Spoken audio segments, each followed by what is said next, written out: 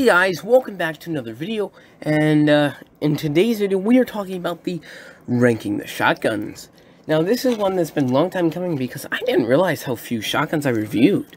And if you want to see any of these shotgun reviews, just check the gun related playlist on the channel, or the gun review playlist on the channel. Both will have all the gun reviews you need. Anyways, onto the ranking. And we'll start at, we're going to go from bottom to top. So at 5 is the double barrel shotgun, which will cost you $185, and you have to be a level 30 to buy it. It's not that, nothing to write home about, and I just want to tell you guys real quick, their shotgun is not in this because it's nothing but a unupgraded double barrel.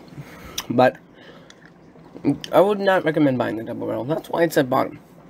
Next is the semi-auto shotgun, which will cost you $540, and you have to be level 42 to buy it. So this is more of a more experienced shotgun. But I still have it at the bottom because of the low accuracy, and I believe there's shotguns that are better.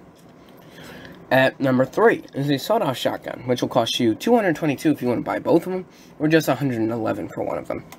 You have to be level 19 to buy either one of them. And they're pretty good because they can really give you a mass amount of death. Like, you can just boom, boom, boom, boom. They're good. Now, for the repeating shotgun, it's going to be $434. This is second place, you know. You have to be level 11 to buy it. And now that means number 1 is the pump shotgun at $266, and you have to be a level 5 to get it.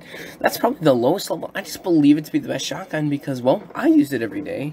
I use it most of the time, and I really like the shotgun. And the shotgun does mass amount of damage and probably has one of the higher ranges and higher, doesn't have the highest capacity. It has one of the highest ranges, one of the highest damage amounts. But, you know, it is what it is. Thank you for watching, and maybe comment down below which one of these do you usually carry on your back, if any. Well, see you all next time. Goodbye.